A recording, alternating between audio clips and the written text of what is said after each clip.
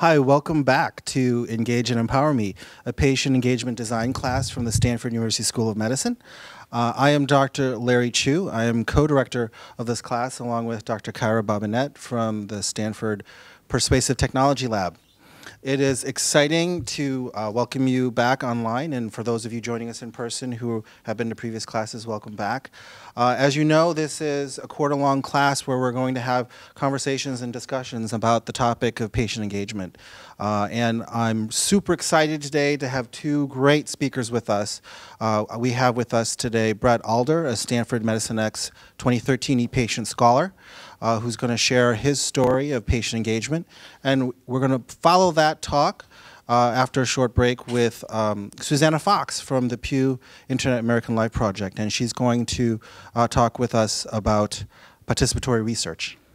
So before we get started and before we get Brett up here, we're going to take a quick break to give a message to those of you watching us online. And then after that break, come back in a minute and we'll be ready with Brett's talk. See you in a little bit.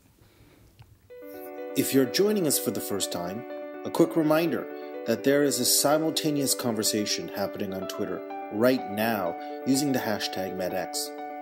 In today's class, we'll be taking questions from social media, so please make sure to start up your Twitter client to join in the online conversation and interact with today's speaker. Sarah Kucharski, otherwise known as Afternoon Napper, is moderating the online tweet chat discussion tonight. Please note, you are watching a live online program, and there is a delay between real-time events and the live stream that you are watching. Tweets from our in-class guests will appear before you see the real-time events they are tweeting about unfold on the live stream video.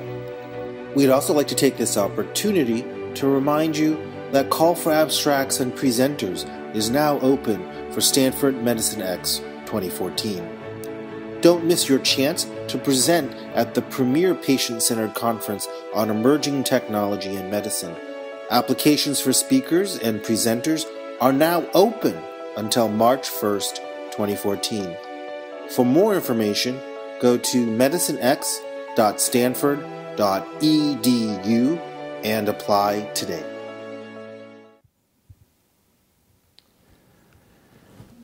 I never dreamed of becoming a patient when I grew up. At age 24, life was great. I had recently given a commencement speech at my college after graduating, and 1 week later married my college sweetheart. That's when I started to get sick. After being ill for a month, we were bewildered. After 3 months, my muscles and nerves were so damaged that I could no longer lift weights, play the guitar, or use a mouse. At 6 months, I was experiencing chronic pain and fatigue. Did I pick up some strange bug while we were honeymooning in Mexico? The only other major thing that had changed was that I had become sexually active upon getting married. My symptoms did seem to get worse right after sex. Could my new lifestyle be making me ill? Neither of us had ever heard of such a thing, and neither had Google.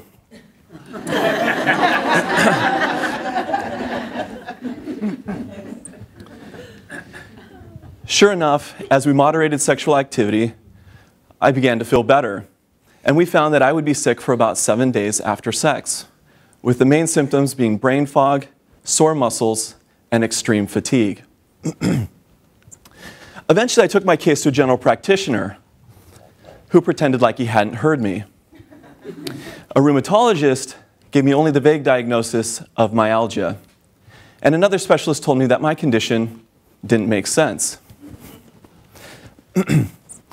Many years later, I came across a Dutch research paper indicating that sufferers were allergic to their own semen. And 2 patients were successfully treated by receiving diluted injections to desensitize their immune systems. And that's when I discovered the name of my condition: post-orgasmic illness syndrome. A fine name. I rushed to get tested by an allergist and had the same inflammatory response to the intradermal injection that I normally did to sex. But my allergist was looking for a skin reaction, which I didn't have. He declined to treat me, and I determined to treat myself. And thanks to the support of my fellow sufferers, after 2 years, my wife now feels like she's starring in a Viagra commercial. But why didn't the medical system, she didn't want me to say that, but why didn't the medical system work for me? It seemed that my opinion alone carried no weight. In sales, there's this best practice that you should always identify the decision maker. If you keep that person happy, there's a good chance you'll win the sale. And many of us are used to being decision makers. As a cell phone consumer, you decide pretty much everything. The wireless carrier, the data plan, what type of phone to buy, and the apps and music to download. I looked at my situation as a patient and realized that my doctor didn't see me as a decision maker. As much as he wanted to help, could he expect to be paid more for researching my undiscovered condition? I don't know. I don't control how much he gets paid. Is my insurance company motivated to reimburse for things that I want, like this experimental therapy? Not really. I didn't choose my insurance company. My employer did. As a patient, I'm not the main decision maker. So as we go from internet user or cell phone consumer to patient, we go from having a lot of decision-making power to having quite little. Interesting, I have so little control over something as important to me as my health. So in my opinion, empowering patients means treating us like decision makers. And doing so makes you view the world a little differently. For example, if you're trying to decide what new restaurant to try, or are looking for a clean place to stay in New York City, it's helpful to learn from the experiences of others through simple 5-star ratings and helpful reviews. I wish I had such a tool so I could see what was working for other people all of those years I was trying treatment after treatment, which is why I co-founded a small company to do just that. It may not be scientific, but it will provide additional insights for patients who have important decisions to make. And along the way, we can't help but dream of a healthcare system that every year gets better, faster, smarter, cheaper, where the needs of patients truly are first and foremost. Thank you.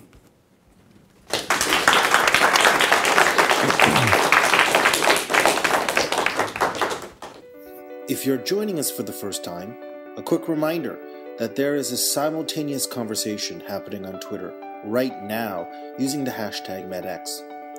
In today's class, we'll be taking questions from social media, so please make sure to start up your Twitter client to join in the online conversation and interact with today's speaker. Sarah Kucharski, otherwise known as Afternoon Napper, is moderating the online tweet chat discussion tonight. Okay.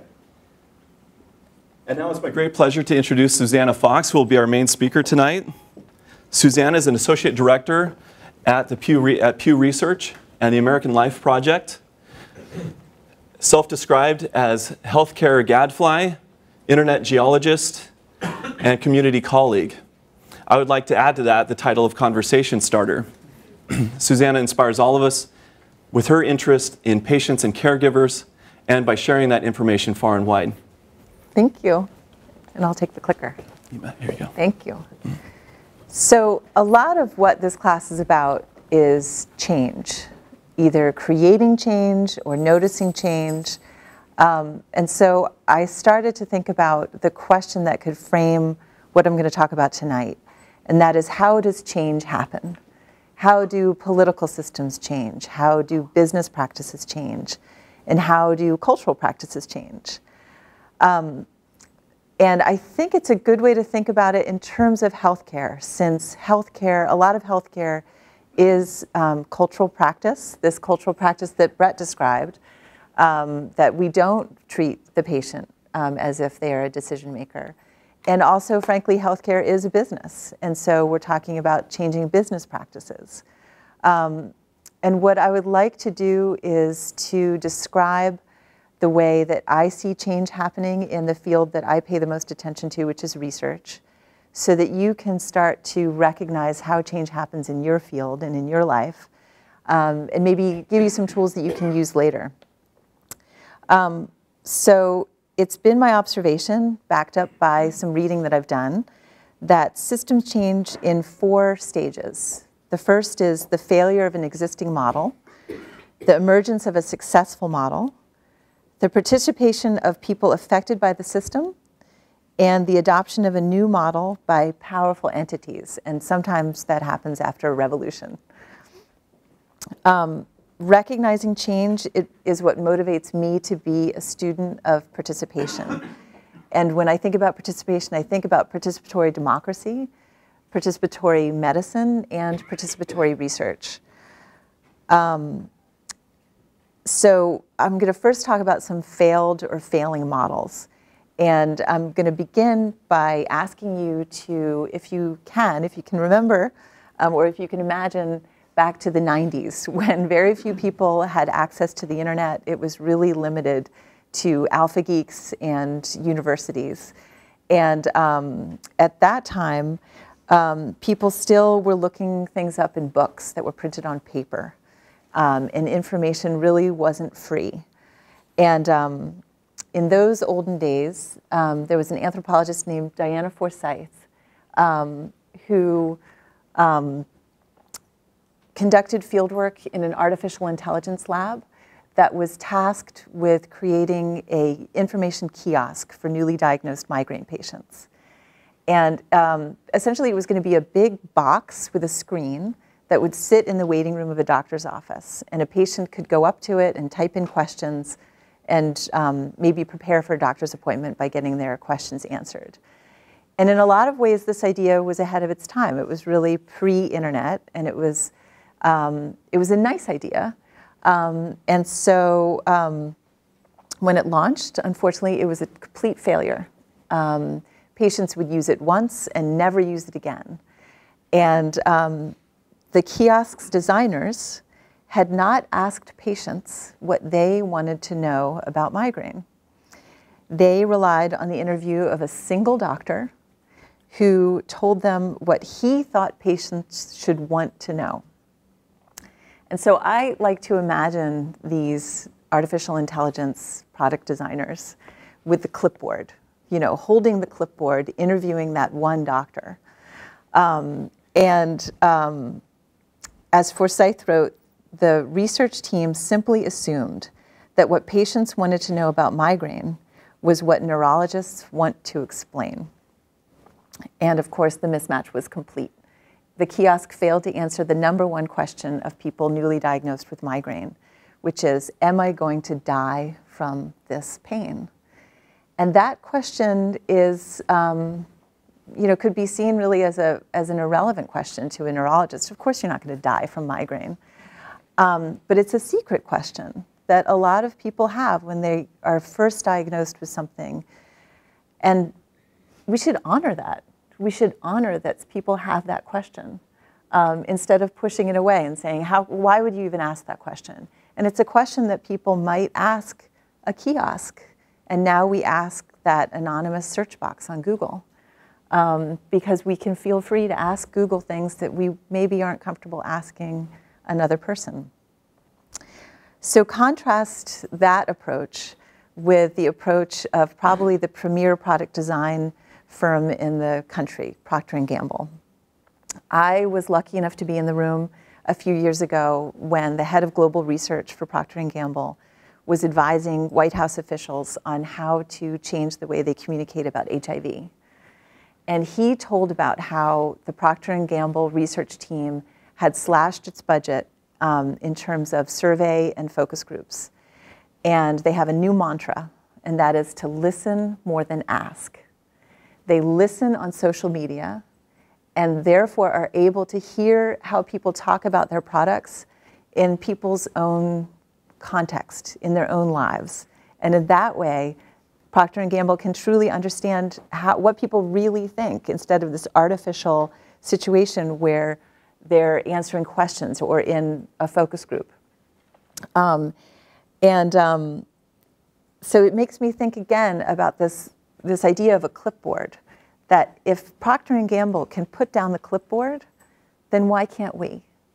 So this is what I would ask you to do, to start to think about ways that you can open up, ways that you can put down the clipboard and start to let people tell you what they really think.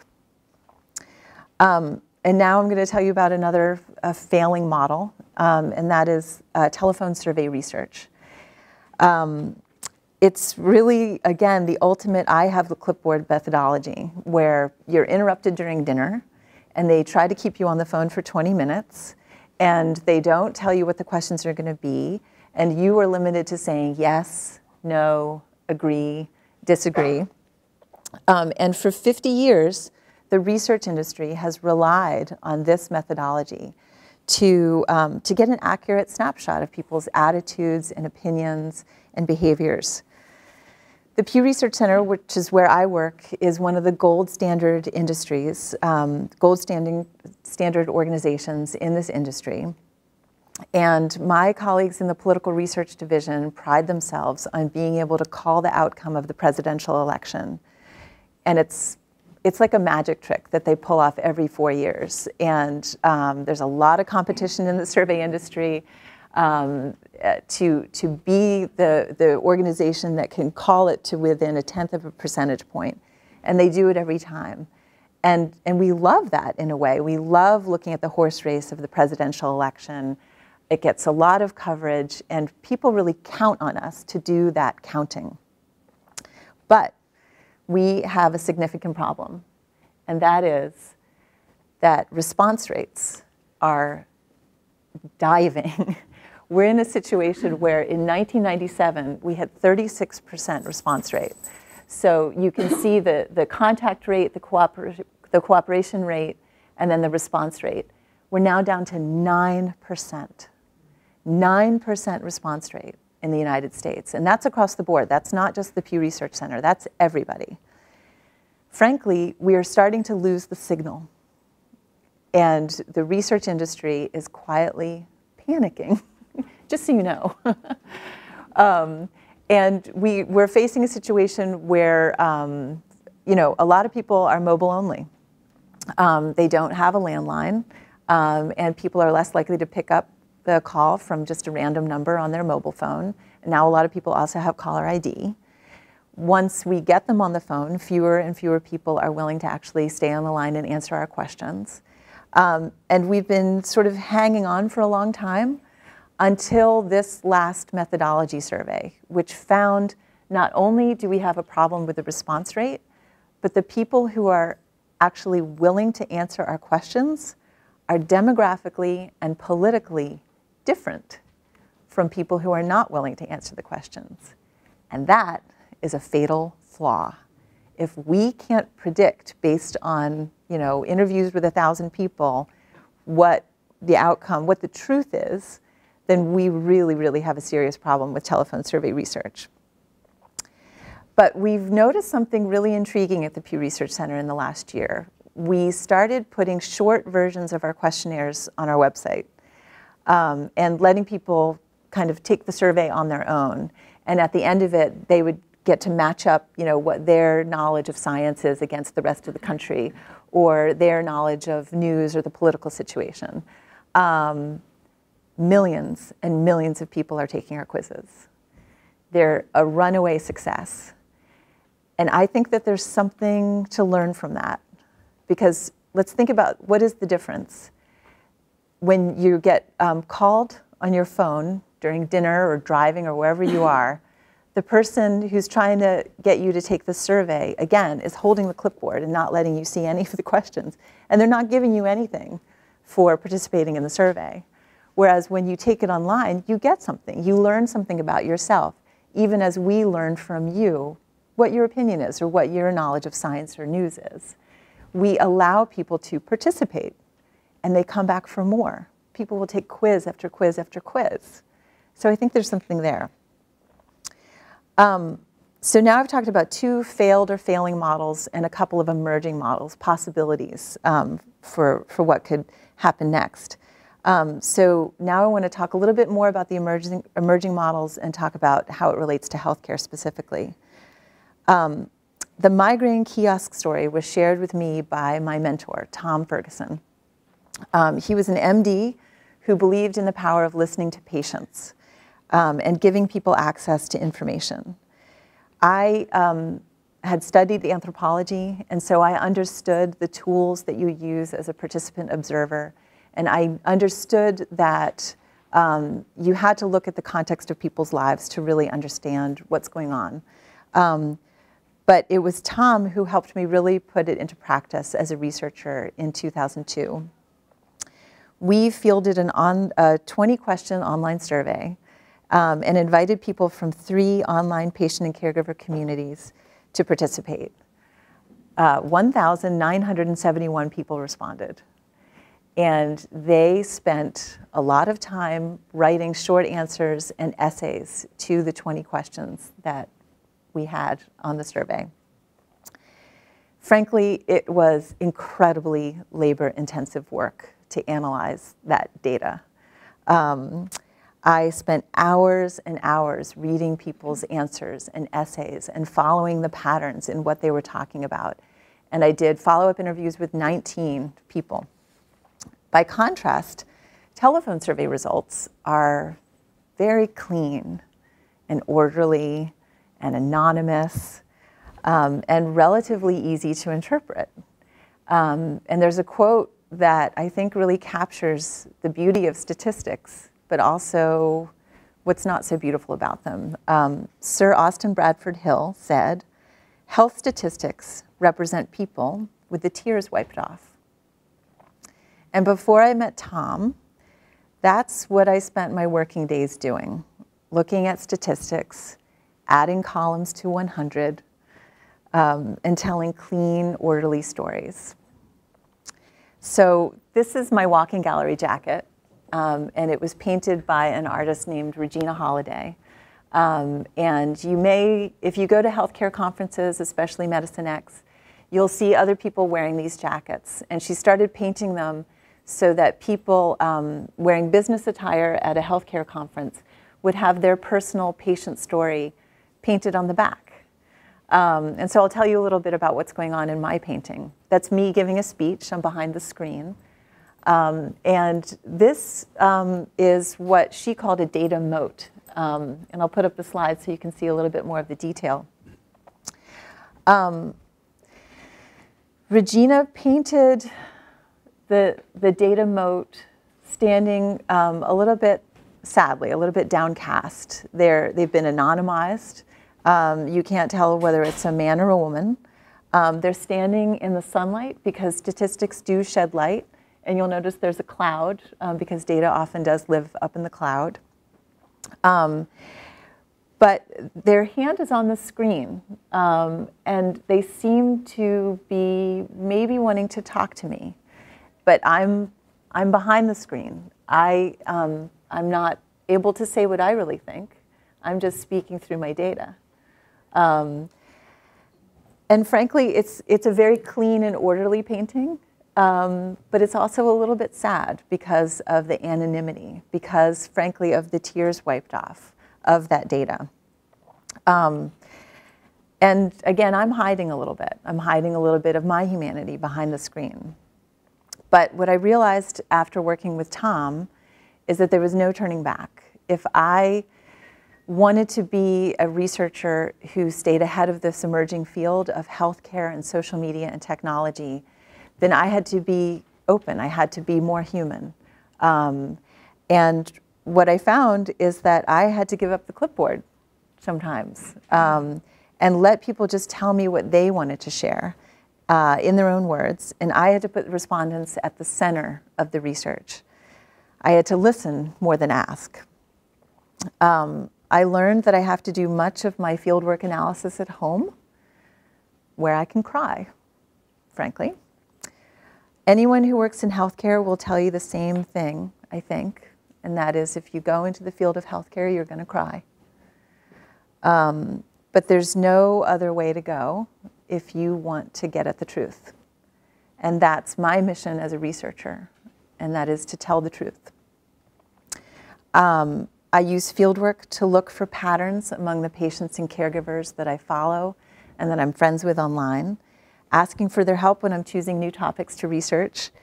And being a participant observer in the world of healthcare social media, I stay ahead of the field, and I'd be happy in the Q&A to tell you about some examples of that.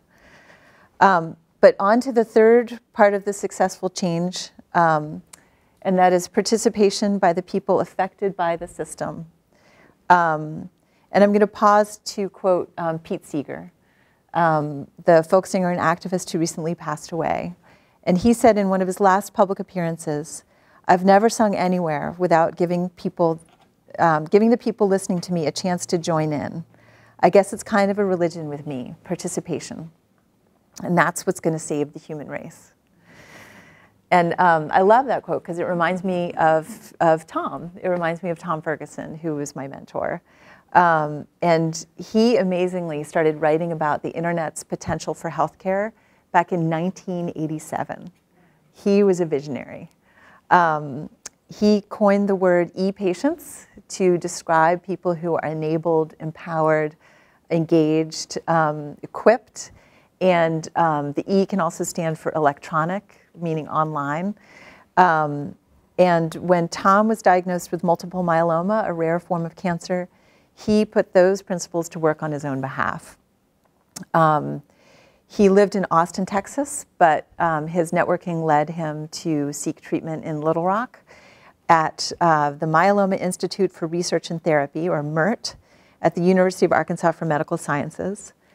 And even as Tom went through chemotherapy, he was devising a plan for increased patient feedback at the hospital where he was being treated.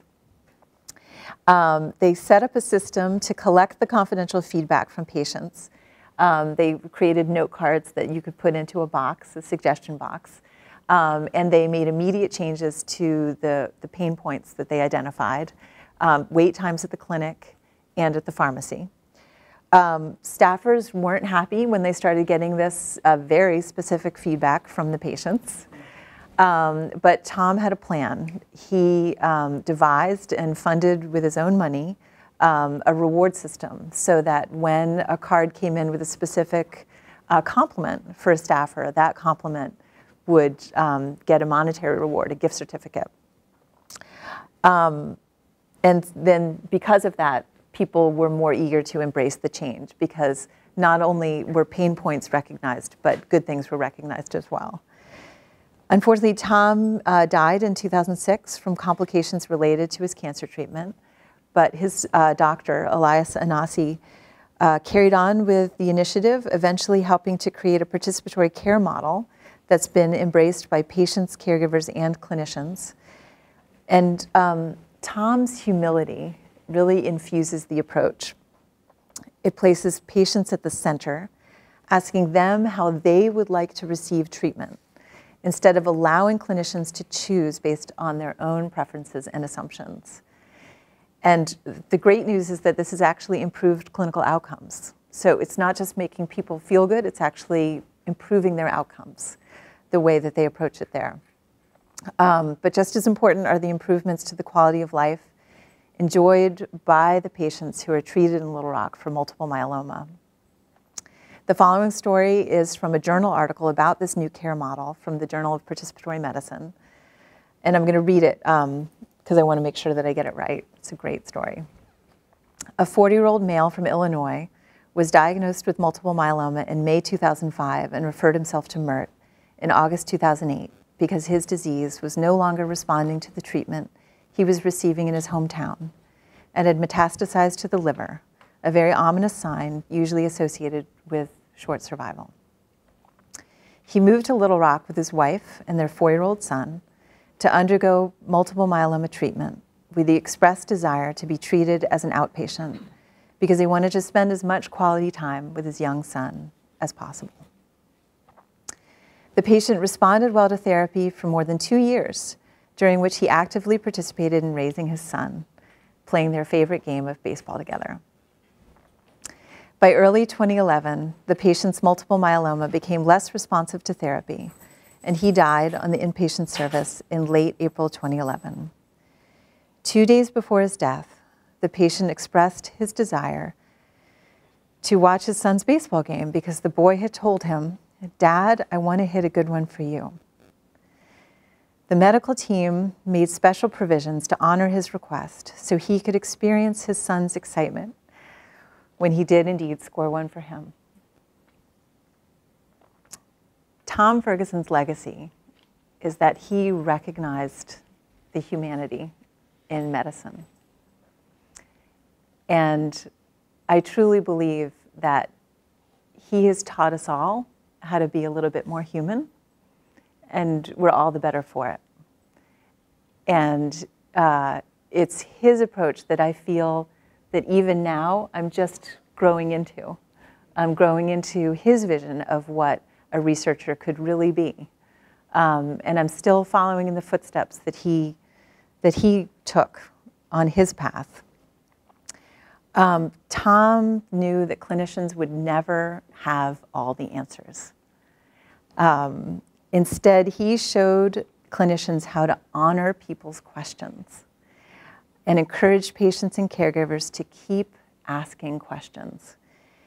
And in 2002, when Tom and I were working on that very first project together, he said that we should have a text box next to every single question, even the ones that were just asking really basic information, you know, the very typical yes, no, what's your age, that kind of thing. He wanted people to feel like they could push back on every single question in the survey or add more if they really felt like they needed to add more than just a checkbox. He also advised me to make the last question as open as possible and to not have a word count limit at all on the box. And the question was essentially, is there anything else you'd like to share? And, not surprisingly, the insights that we got from that question were more important than any of the other questions that we asked in the survey. Any of the other questions that I, with my clipboard, was so confident that I knew the question to ask. And in fact, of course, the most important thing was just to ask the patients and caregivers what they wanted to share with us. So what I will leave you with now is my advice, again, to when you have the chance, listen, to put down the clipboard, whether you are going to go into research, whether you're going to go into engineering, whether you're working in medicine or any other field, put down the clipboard and listen to people. And also, when you have a chance, ask, is there anything else you'd like to share? I've put together a Storify that has all of the research that I've done about participatory research.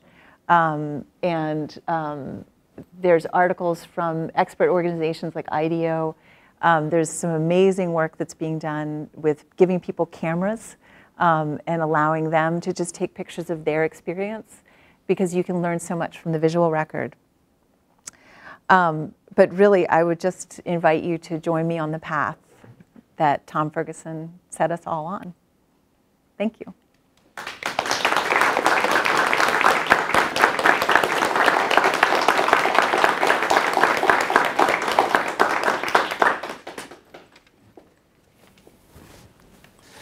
Excellent. Thank you so much, Susanna. We'd like to give a special shout out to those of you who are joining us on Twitter, Meredith Gold and Aaron Moore. Thank you for joining us. And here we go. And if you're joining us for the first time, a quick reminder that there is a simultaneous conversation happening on Twitter. If you'd like to join the conversation, please use the hashtag MedX. Hugo Campos, otherwise known as @HugoOC, is moderating the online tweet chat discussion tonight. And I will be moderating a discussion with Susanna Fox. We'll be taking questions through Twitter and from the class live. So please post your questions to hashtag MedX. And so we'd like to start by taking a question from the class. And if you don't take the opportunity, I will, because I'd love to talk with Susanna here. Yes, Rose. I'm curious, as you've moved away from cleaner surveys that are more easily dissectable and analyzable, have you developed any techniques to identify patterns in the richer feedback that you're getting that can be much more dense and complex? Thank you. So the question for those who might not have heard is, as I've moved away from just doing the clean, orderly survey research, what are the techniques that I use to look for patterns? What I find is that I've looked, the most recent in-depth field work that I've done is in communities of people living with rare disease. And when we look at these rare disease communities, these are diseases that you probably have never heard of. And what's amazing about it is to see, is when you go down deep into a certain condition, you would think that it wouldn't have much to do with this other condition. And then you go into a third and a fourth and a fifth, and what you do see is that there is a pattern across all of them. And I honestly wouldn't say that I have necessarily a technique besides when I do field work, I take a couple of months and do it in depth and take that investment of time in order to be able to look for the patterns. Field work is not something that you can just do in 20 minutes around the margins. Like it turns out that you really have to invest in it. And so do you personally have to invest in it, getting to know the people that lead these communities then, before you can kind of have access to? So that was one of the lessons of the first time we fielded the 2002 project was that we got an amazing response from 2 of the communities and almost no response from the 3rd community. And that's because in the first 2 communities, the very clear, almost messianic leader of the community, the founding member of the community, who's like the mayor of the city, of this online city, they made a direct appeal and said, you should answer this survey. I believe in this project. And therefore, people went out of their way and wrote, spent hours answering our questions in depth. The 3rd community turned out to be, it wasn't centralized. It didn't have a centralized website or a centralized bulletin board. I'm really dating myself, talking about BBSs. What's that? But, right? Old school. And this was actually a whole series of tiny communities. And so instead of being able to reach out to one leader, we needed to reach out to all the leaders of the little communities. And so for our next project, we reached out and did that. But indeed, you have to do a lot of work to gain trust in the community. Fantastic. We'd like to take another question from the class. Hi. So earlier you were talking about change and institutional change, and one of the things, I'm an anthropologist, so I like deep data stories and things like that. But one thing that I think people like us maybe run into, especially in this area, is that what has been phrased as big data is like this, like all-knowing, all-powerful, it's going to save everyone sort of thing. And I'm wondering if you have any words, thoughts, case studies about how that sort of big data can be, kind of useful for the storytellers, and the storytellers can really help people looking at that data make meaning out of it. That's a great question. Thank you. So big data is the buzzword in the research community, in a lot of communities, and it's seen as potentially a savior for this problem that we have where telephone survey research is going to die, and we don't yet know what's necessarily going to replace it. And so what we can learn, there's some things that we can learn from big data that are actually better. So for example, a lot of the time that we've spent on telephone survey research about what do people look for online in terms of health information. Well, if we could get access to the search logs of Bing or Google or Yahoo or all of them, then we could actually just tell what people were searching for. So there's an example where big data is going to tell a better story than survey research.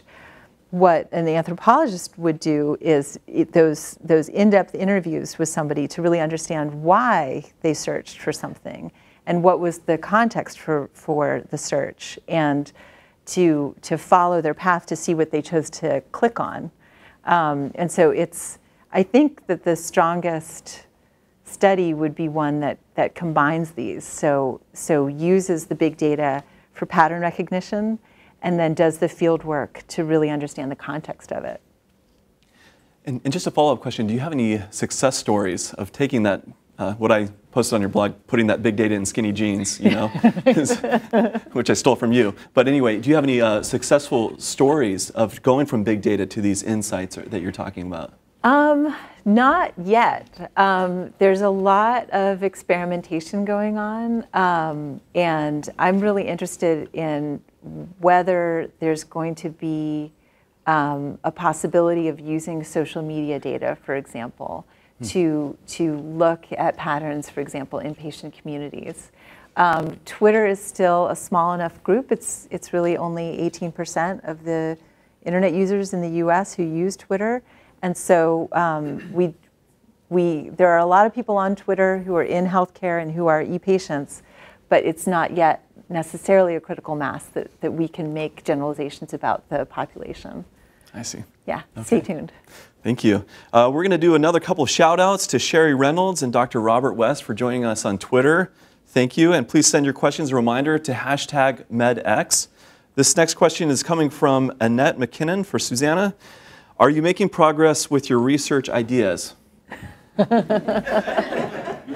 Thank you, and I can't believe you're awake, because I think she's over in the UK. But am I making progress? Yes, I am, and thank you for the question. That's like a softball. So a lot of what I'm really interested in these days is what we've come to call peer-to-peer healthcare, which is a lot of what you're working on as well. Mm-hmm. And that is this idea that the most exciting innovation in healthcare right now is not an app. It's not necessarily even anything that's specifically technology related. The most exciting innovation in healthcare is people talking with one another. It's people being able to connect with one another. And that is something that it's pretty hard to put a price on. It's pretty hard to have a startup. It's pretty hard to make that go public, but that's changing healthcare more than anything else that I see. Excellent. Just a couple more shout outs to Annie Valdez and Andrew Zimmerman for joining us on Twitter. Thank you for posting your questions, and all our hands are up here, so we're going to try to field these. And we'd like to take another question from the class.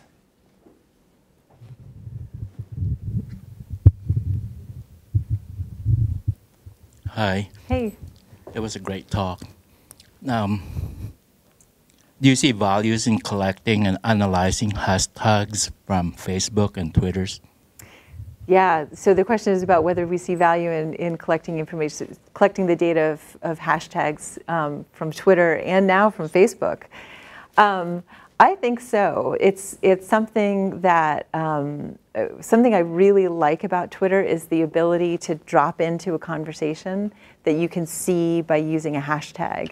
And I think I've actually been working on a project sort of on the side, off the books, with Topsy that looks at what has been the conversation around Obamacare on Twitter. And what can we learn from the conversation about Obamacare, and looking at the sentiment analysis, has it been positive, negative? Unfortunately, the failure of healthcare.gov, the website, dominated the conversation during the initial rollout. But then some patterns emerged, which were really pretty interesting, about how young people were talking about turning 26 as sort of a new rite of passage, that when they have to get their own health care. And 21 is when you can start drinking, 26 is when you have to get your own health care.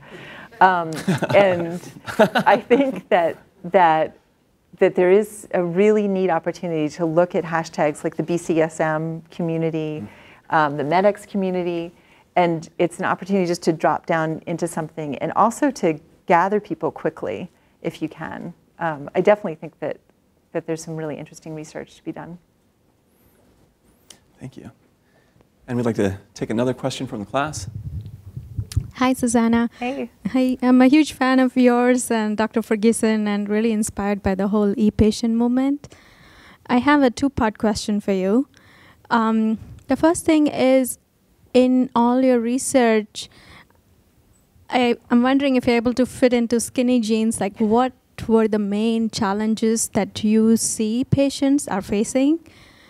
And the second part to the question is, we as healthcare providers, as doctors, nurses, who are time-bound and statistically every minute of our time is analyzed, how can we be the implementers of the change that the patients need?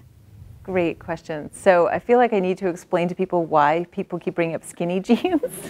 Sorry, my bad.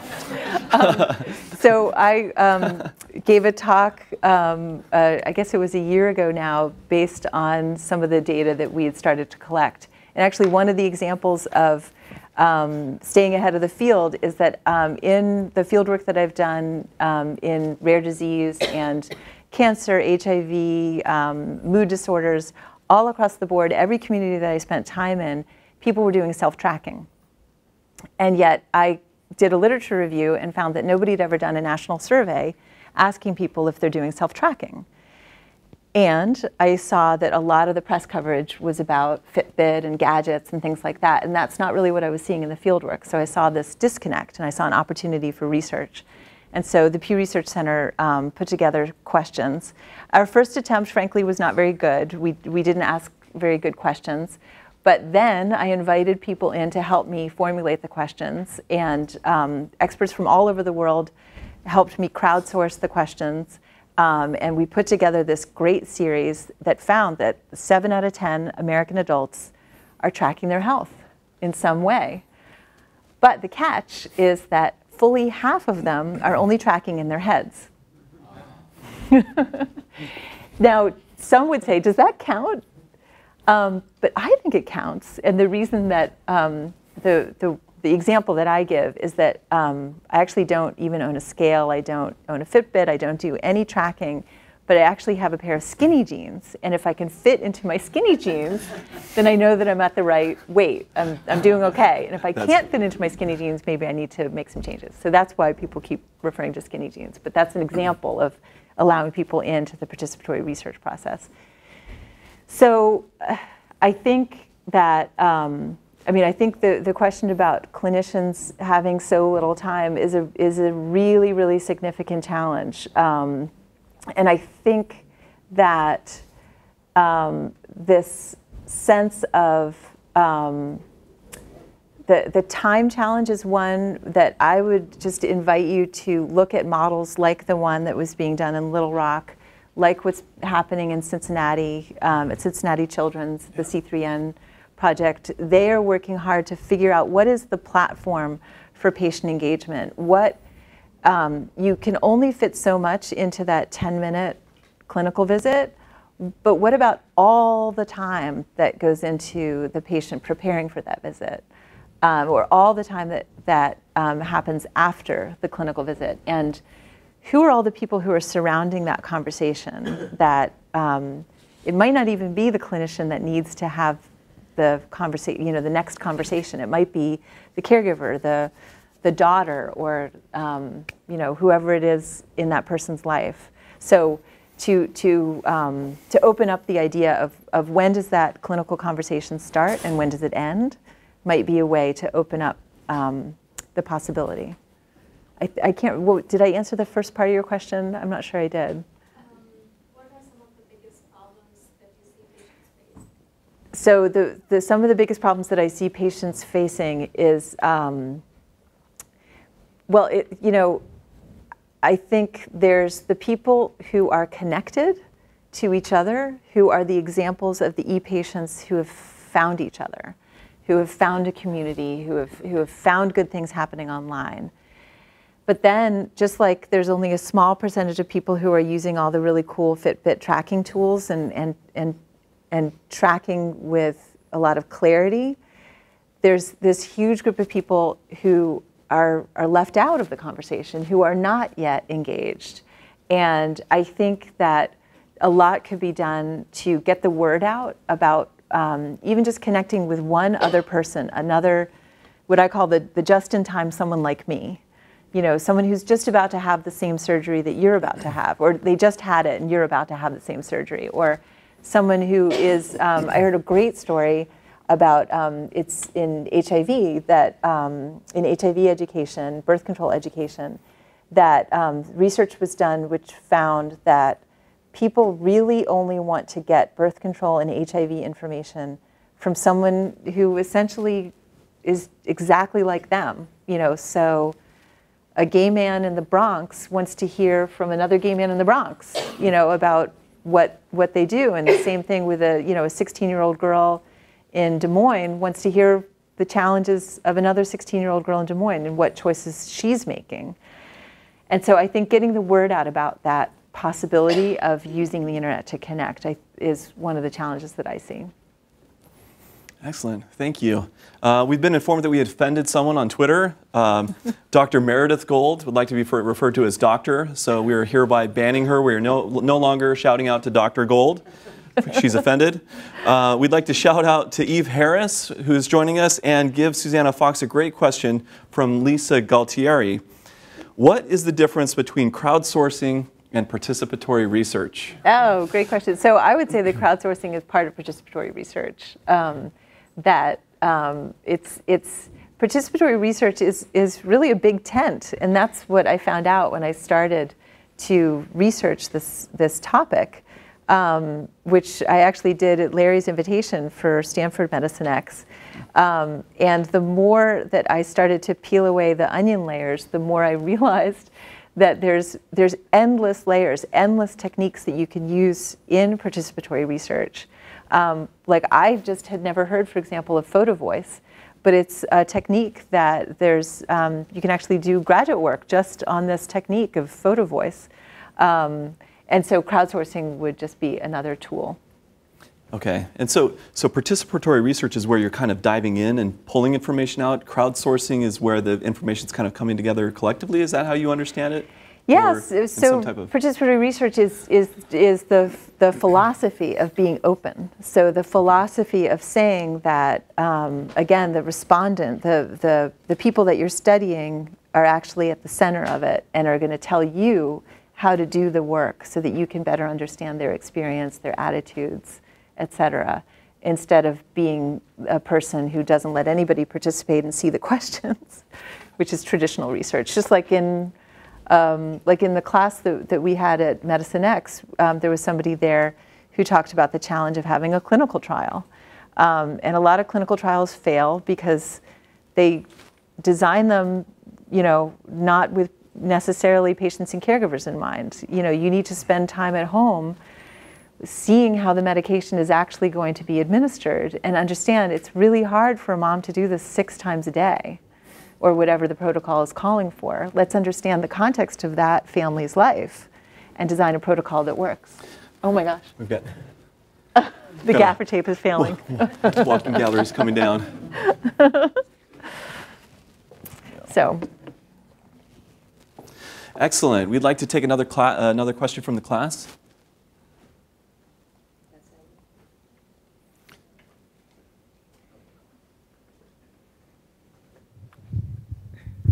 Hi. I see some parallels between this beginning of a wave of patient-generated data and what you're talking about when it comes to being open versus the clipboard thing, because patient-generated data is it's kind of clipboardy. It's like, give me your blood pressure, give me your weight, give me your glucose, but there's not really room in that conversation in those patient-facing apps, if you will, to ask the big questions about, is there anything else, essentially.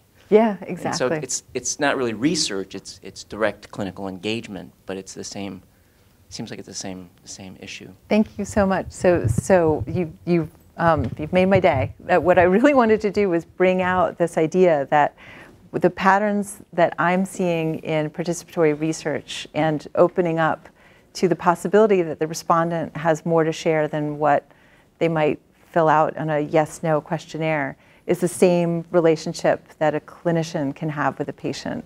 And that is that there's not a lot of space in the traditional model for the patient to talk, in their own words. And I know it's a huge challenge, but I think that there are some interesting possibilities. I'll bring up one, since you talked about language, and it reminds me of something that's happening at Patients Like Me.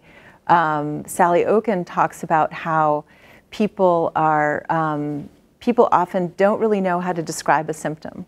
And so there's all kinds of ways to describe numbness in their feet or loss of dexterity in their hands. And it's kind of a folk way. It's like there's a folksonomy of describing these symptoms. And so Patients Like Me is actually systematizing this and saying, name all the ways that you would describe your symptoms, and let's make sure that that's reflected in our system. And so they're creating this taxonomy of symptoms using how real people describe it, so that then they can, sort of type that in and sort of get it almost like a Google Translate. So this is what you say to a doctor. So you're describing this is the medical term for it, which I think is a neat thing, because it doesn't have to be the doctor or the nurse standing there trying to figure out what they mean when they say it's this kind of buzzing or this kind of numbness. They have done that homework already, and they know how to describe it in clinical terms. Interesting that they're able to connect people even using different terminology then. Okay, fascinating. We'd like to do a couple of other shout outs here. Hopefully we're not going to offend anyone this time. Let's see here. I lost my spot here. Never mind. I'm just going to go straight to a question. Okay, from Giles Friedman, how about patient-driven research? Yes, and hi, Jill. Jill, sorry. I offended him. Sorry, Jill. Patient-driven research, I think, is actually sort of the third wave of this, that patients are now starting to come up with these ideas for research. That again, if there can be a partnership with the patients, expert patients often have better ideas about what the future is actually going to be. Like Brett is a great example, where you were able to sort of drive forward your own research. You were N of one. And there's amazing examples of essentially N of one clinical trials, which I would see as an example of patient-driven research. And once I started thinking about N of one clinical trials, I started frankly thinking that we're all in an N of one clinical trial at all times, and we're all just, whether we are thinking about it or not, we think about like, well, I slept better last night. Why was that? And why do I feel better? And so, but then in the clinical setting, when it becomes more serious than just how I slept last night, I think there's a huge possibility, and people should be ready for it and open to it. Excellent. And so yeah, those shout outs we're going to go to Ravi Nambiar and Nai Win. Thank you for joining us. Do we have time for one more question? All right, we've got time for one more question, then we'll wrap up. I'm sorry, here.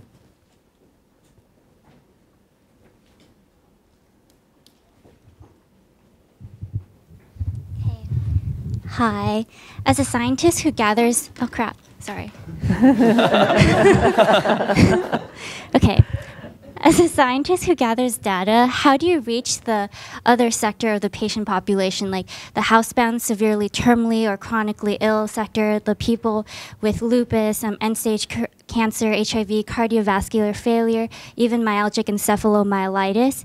How do you revolutionize the collection of data to reach all the patients? I really liked what you said about crowdsourcing and self-tracking, but I feel like we still need to reach that sector that doesn't have the energy or the financial resources to even make it to a doctor's visit, and who are at the end stage of their battle with cancer, all the ones listed.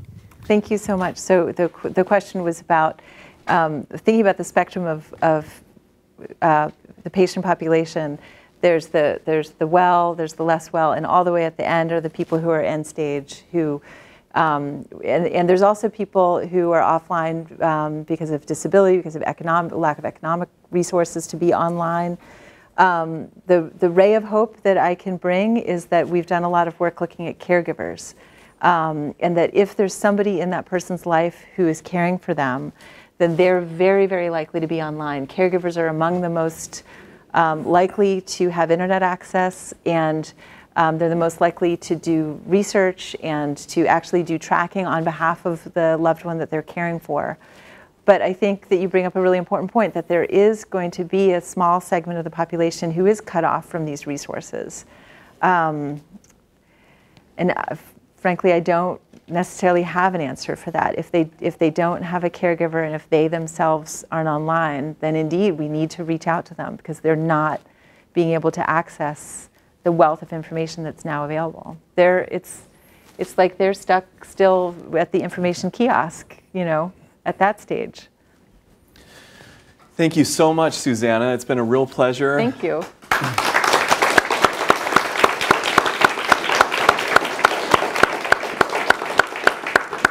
And a shout out, thank you for joining us on Twitter. Please continue the conversation at #MedX. Thank you, Dr. Chu, for having us. That's it.